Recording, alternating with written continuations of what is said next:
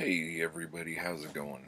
Um, Today we're going to be counting down the top 10 books on writing. And really, more than anything, what this video is going to be is me telling you something that you need to hear. If you clicked on this video, it's because you are a writer or you are an aspiring writer. I have purchased and read so many books over the years on writing. And when it comes to books on writing, I feel like the first half of the book, they all say the exact same thing, and we'll get to that in a second. The second half of the book will be things that are particular to that writer. Um, like, this person, this writer, likes to write in the day because as soon as the sun goes down, they fall asleep. That's not writing advice. That's this motherfucker can't stay awake. And that's what that is. Okay? This other person will say, you have to have a little tiny room to write in, because you can't have distractions. Okay, well, if you're claustrophobic, typing in a little tiny room might make you feel like you're in a coffin. So that's not good advice. Okay, it's good advice if you like being in tiny little rooms. The other thing when you're looking for books on writing, it really depends on if you like the voice of the person writing that book. And that's subjective. So no one can say this book's better than this book or this book's better than this book or whatever. Some people have written books on writing who've written like hundreds of books. Some people have written books on writing who've written 10 books.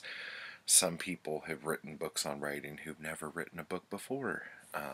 They write little Amazon ebook manuals that are really blog posts that they bought off a Fiverr, So, like, whatever. The only advice there is, and what that first bit of all these books have in common is, you just have to write a book. Okay? That's all there is to it. You can spend money on numerous books on how to write a book. And you can read all those books. But unless you have your butt in a seat and are sitting in front of the computer and are typing your ass off, you're not going to ever write a book. So the only thing you need to know in order to write a book is to sit down and write a book. You could stand up if you want. Some people have standing desks. But you need to go like this. Your fingers need to be moving and you need to be typing. That's it. That is the only thing you need to write a book. Is your book going to be good? I don't know. Is your book going to be crap? It could be. But unless you actually write a book, you'll never know if you could write a book. So, this whole video, the top 10 best books on writing, it's a farce. Like, this is not a real thing. Okay? There are books that some people like more than others, but it's all crap, because the only thing a book on writing is going to tell you is to sit down and type. And then there will be a bunch of other information that might not be for you in that book. And then if you are doing those things and it's not working, then you feel like a failure. And that's not what this is about. All you need to do is sit down or stand up and type. Don't don't go back and reread stuff while you're typing.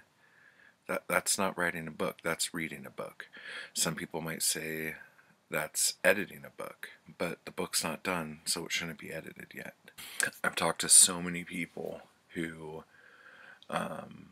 tell me that they've been working on a book for like a year or 2 years or something like that, and they just can't get past a certain point because they keep going back and rereading it and fixing stuff.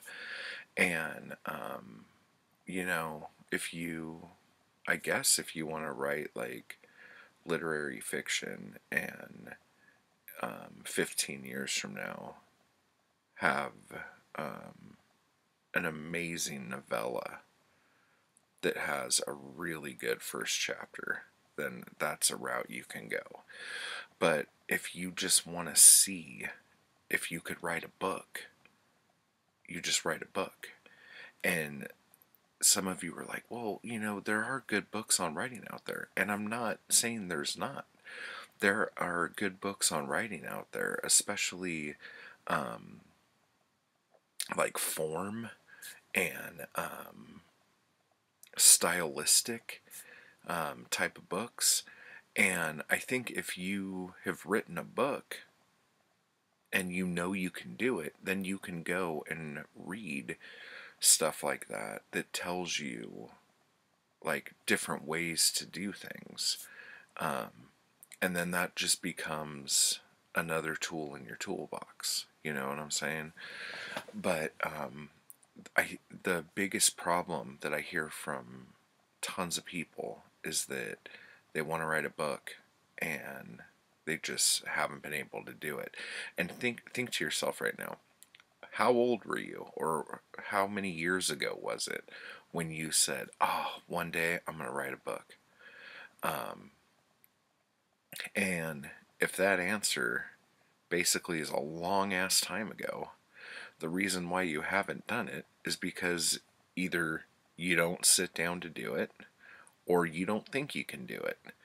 So figure out if A, it's you don't think you can do it, or if it's B, you haven't sat down to do it. And if it's B, then just sit down and freaking do it.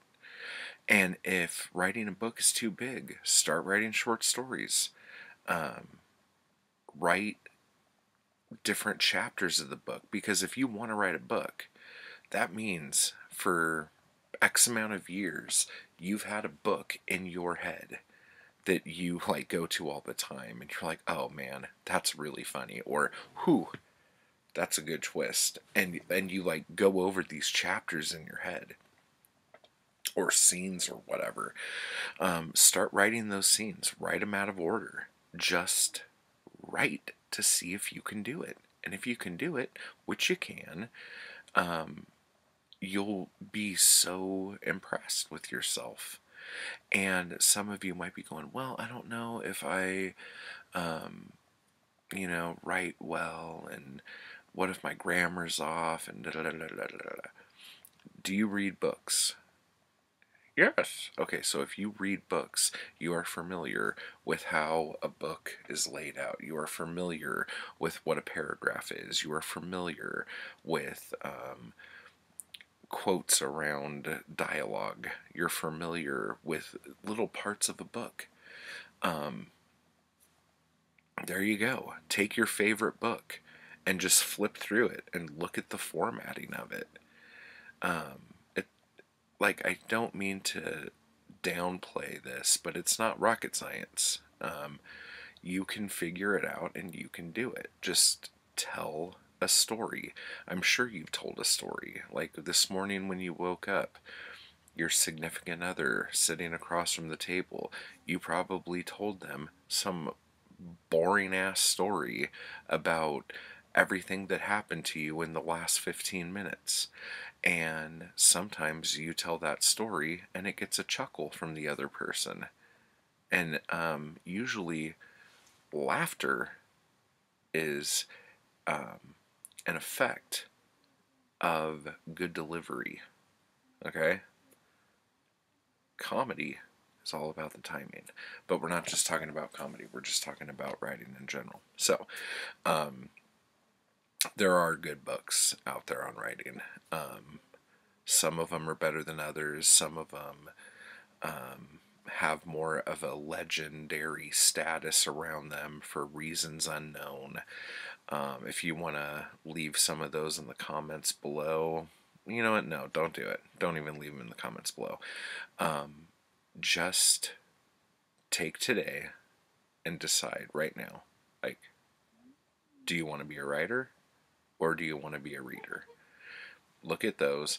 If you want to be a writer, just for 10 minutes, it doesn't take long, because once you start typing, you just start typing and it just goes.